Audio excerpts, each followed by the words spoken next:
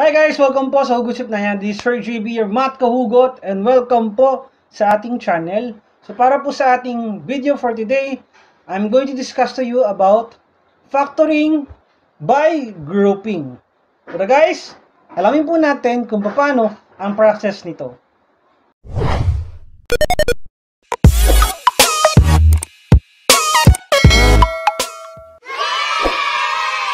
Okay, so we're going to have Step 1 factoring by grouping. Now, we're going to use the greatest common factor.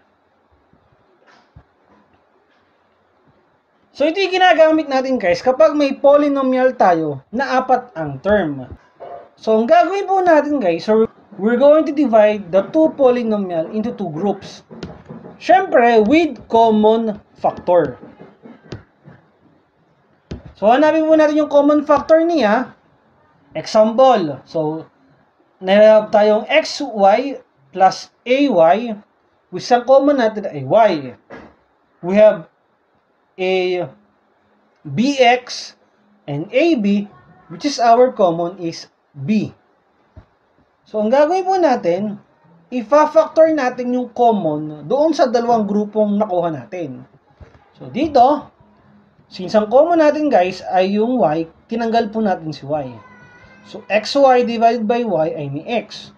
So, ay divided by ay, kaya po a. So, dito naman sa kabila, b ang common. bx divided by b ay x. ab divided by b ay a. Ngayon, after natin gawin guys yon, yung common factor niya, kung napapansin ninyo, yung x plus a ay common doon sa dalawang term. Ngayon, siya naman po ang ilalabas natin. Pag nilabas natin yan guys, may isang y plus b times the quantity x plus a.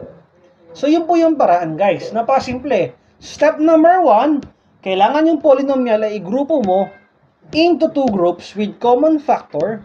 Step number 2, hahanapin mo yung common factor. At i-divide mo syempre. Pag na-simplify mo, yun na yung factor ng iyong polynomial. Napakasimple po. Para sa ating next example,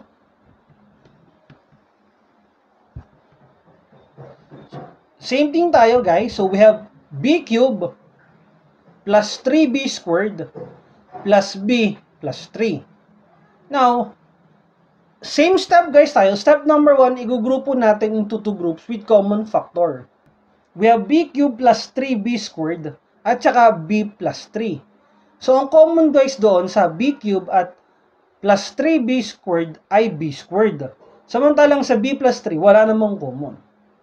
Pero okay lang yun guys, magiging common niya ay 1 mismo, o yung term natin na 1. So dito, ang kinuha natin ay b squared, tapos ang common sa kabila ay 1. Kung napapansin nyo guys, lagi ang purpose natin ay makahanap ng common factor between the two groups. At kailangan guys, yung matitira sa kanila, kapag kinuha mo yung common factor ay parehas. So, ngayon, kung napapansin nyo, nilabas si b squared doon sa first group natin, nilabas si 1 doon sa ating second group. At napapansin niyo, common na naman si b plus 3. Ngayon, si b plus 3, ilalabas po natin. Kaya meron tayong factor na b squared plus 1 at b plus 3. So guys, tandaan nyo, lagi pong ilalabas yung common factor na yun. Kung napapansin niyo, yung pong ginawa natin sa ating problem, lagi nalabas natin yung common doon sa dalawa. Okay? So, that is factoring by grouping. Now, so let's have our third example. So, napansin ninyo, ginurupo ulit siya into two groups. So, we have x cubed plus x squared at saka 2x plus 2. Ngayon, nagawa tayo ngayon guys ng dalawang example para mas makita ninyo yung pinagkaiba ng dalawa. Ngayon, ang finactor natin sa kabila naman, o ginurupo natin sa kabila ay x cubed plus 2x at x squared plus 2. So, magkaibang grupo, tingnan natin kung parehas ang sagot. So, finactor natin dito guys ay x squared. So, x cubed at x squared, kung tandaan nyo yung greatest common factor, may pinamaba exponent niya ay x squared. Kaya po naging x squared x plus 1. Dinivide lang po natin. Dito ang common naman ay 2, kaya maging 2 times x plus 1. So, on the other side, sa x squared plus 2x, ang common natin ay x, times sa quantity x squared plus 2. So, dinivide lang po ulit yung x. Tapos, ang common naman dito ay 1. Kung napapasan ninyo, ang natira dito ay x plus 1, x plus 1. Ang natira dito, x squared plus 2, x squared plus 2. So, parehas na tama ang ginawa natin. Ngayon, ilalabas natin parehas yung x plus 1 at x squared plus 2. At makukuha natin, guys, yung parehas na sagot. Okay? So, pag nilipas natin dito, mag-isang x squared plus 2, x plus 1. Ito naman ay x squared plus 2, x plus 1. Parehas lamang.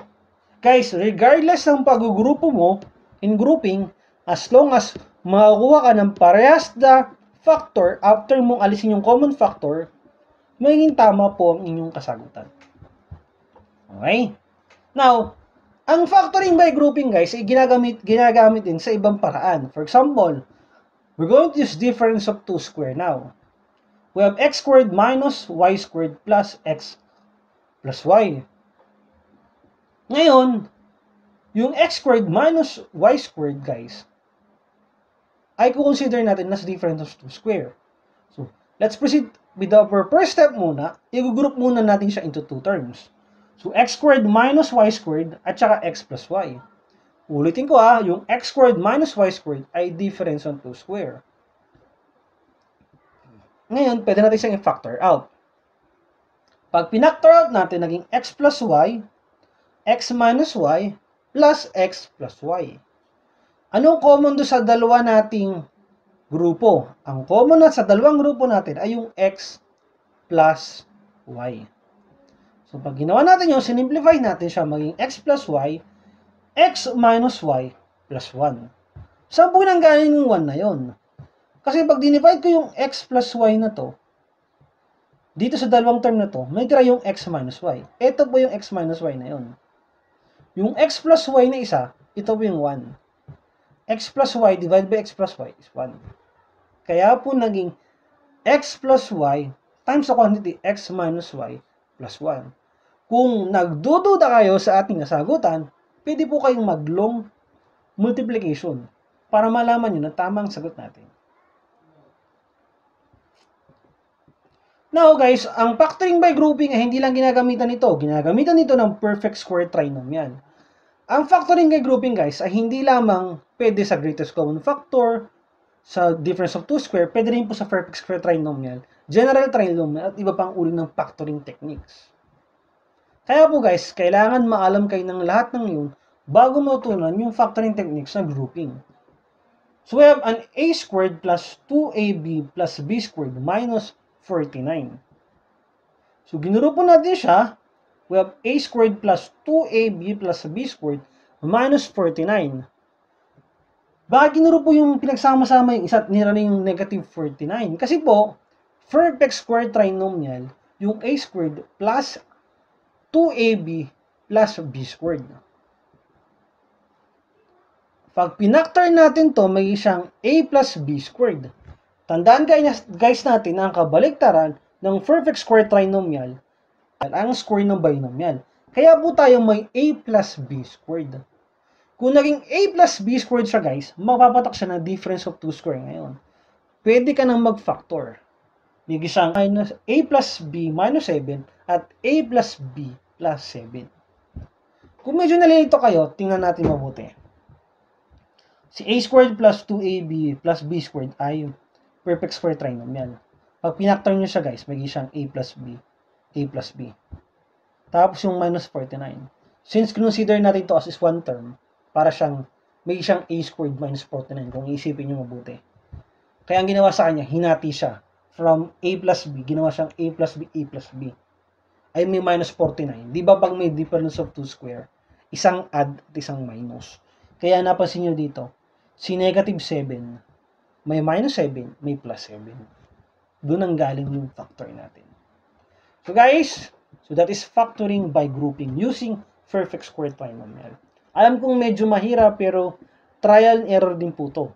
So ibig sabihin guys, the more you practice it, the more you learn the technique.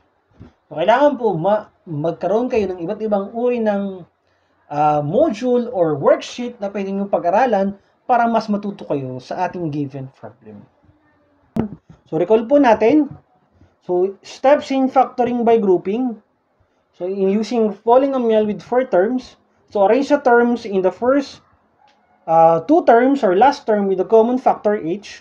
So, kailangan po, pag ginuro po siya, may factor yung first group, may factor yung second group.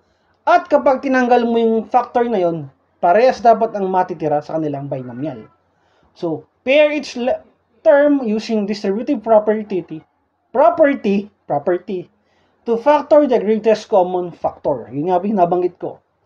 Now, if there is any common factor, common binomial factor, aalisin mo po siya, lalabas mo. Ibig sabihin, if there's no common binomial factor, ibig sabihin guys, yung polynomial na binigay sa inyo ay hindi factorable by grouping. Okay? So those are the 4 given rules when we are trying to factor polynomial with 4 terms. Thank you guys. I hope you learned something from this video. This is factoring by grouping. If you like this video, can you like it and subscribe to my channel, and please follow my page here, Beyond Your Life TV, and my Hugot Sipnayan. I hope you learned something from this video. Ingat po and God bless at mabuhay po tayong lahat.